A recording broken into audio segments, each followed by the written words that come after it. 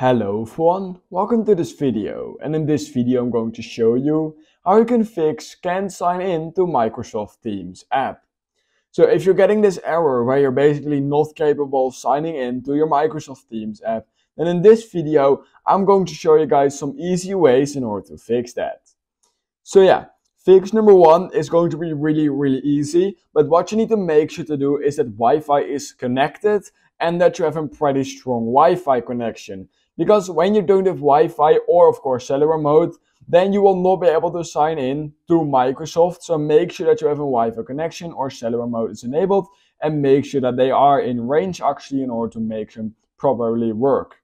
Now, if you've made sure that Wi-Fi or cellular mode is enabled and it's still not working, then the second thing you want to do is head over into settings, just like this.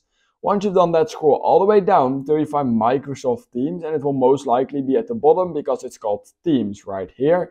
So let me quickly find it, Teams. And what you need to make sure to do is that clear add data is disabled. You don't want this enabled, just disable it. It will basically clear local data every time you open it, which could cause some issues, so make sure that's disabled. Now, if you've already done that as well, it's already disabled and it's still not working, then the third thing I would recommend doing is heading over into the App Store, just like this, and then just typing in Teams, because we are going to update the app. If the app is really outdated, or there are some straight up bugs going on currently with the Microsoft Teams app, the developers will automatically update that using an update over on the App Store or Google Play Store. So make sure basically that you have updated it to the latest version. Now, if you've already done that as well, or there's no new update available, then basically the fourth thing I would recommend doing is heading over into settings again, like this, but then going into general and then into iPhone storage. And what we're going to do is we are going to clear the cache of our Teams app. So just scroll down till you find the Teams app. It should be somewhere right here. Let me quickly find it. Maybe I've already scrolled past it. I don't really know, so let me quickly find it. Alright, so it found it. It's all the way at the bottom right here. So what you're simply going to do is you're going to click on the app just like this.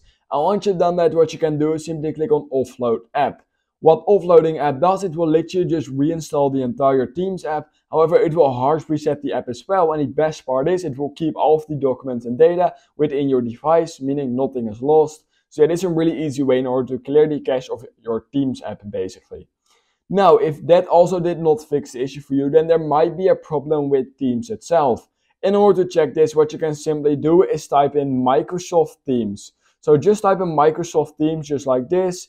Let me quickly type it in, Microsoft Teams. And what you then need to do is to type in Microsoft Teams down. So it's really important that you type down after it, because we are going to check if maybe the Microsoft Teams servers are just straight up down, meaning you will not be able to log in because of it.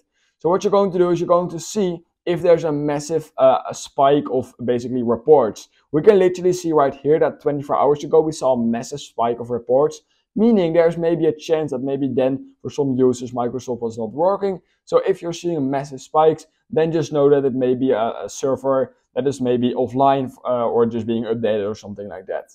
And then you can just try it again in a few hours and it should work again. Now, if that also did not fix the issue for you, it's not down at all, no spikes detected, then the sixth thing I would recommend doing is force restarting your phone. On an iPhone, you can do this by pressing the volume up button really quickly, then volume down really quickly, and then holding the power button. And we're going to do a force restart. So keep the power button basically pressed till the entire screen goes dark, but keep on holding till you see that Apple logo appear again. And the second you see that Apple logo appear again, you can release the power button and then it should automatically restart, and you've basically force restarted your entire iPhone. And sometimes this fixes a lot of issues you are having with the Teams app and basically with all of the apps on your phone. Now, if that also did not fix the issue for you, then the last thing I would basically recommend doing is simply reinstalling the Teams app. You can do this by holding down the app over on your home screen, clicking on remove app, and then trying to reinstall it again. This is really easy. And this should basically fix 99% of any issue you are having with the app, including maybe not being able to sign in. So I'll definitely check it out. And that's basically all the fixes I have for you guys. So if I helped you with this video, if some of these fixes fix it for you, then please consider liking this video, subscribing to my channel, and I hope I will see you in my next YouTube tutorial video.